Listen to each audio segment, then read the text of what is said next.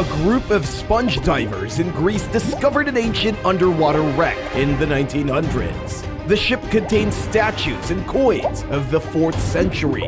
Upon the authorities examining the content and making notes, Valerio Stais, an archeologist, discovered a peculiar item on the ship. It was the world's first computer. The concept seems odd in terms of the work it did back then. The figure is displayed in Athens. It is still being closely studied for more insight. However, its functions are astonishing. Did you know that the first computer could predict astronomical events like the eclipse and the cycle of the Olympic Games? The mechanism could introduce the world to many new technologies.